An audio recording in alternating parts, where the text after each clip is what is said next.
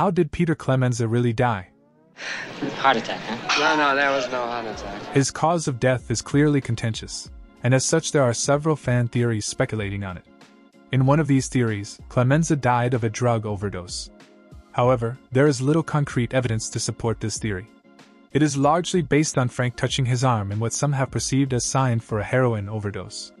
But it is much more widely accepted that Frank is touching a black armband to show that he is in mourning for Clemenza.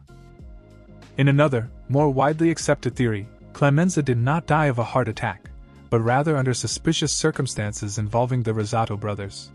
The Rosato brothers were set to benefit from Clemenza's death. Clemenza promised the Rosato brothers 3 territories in the Bronx after he died. This is perhaps the most plausible theory. But of course, the real reason Clemenza was killed off was because actor Richard Castellano made excessive creative and financial demands, so he was written out of the script.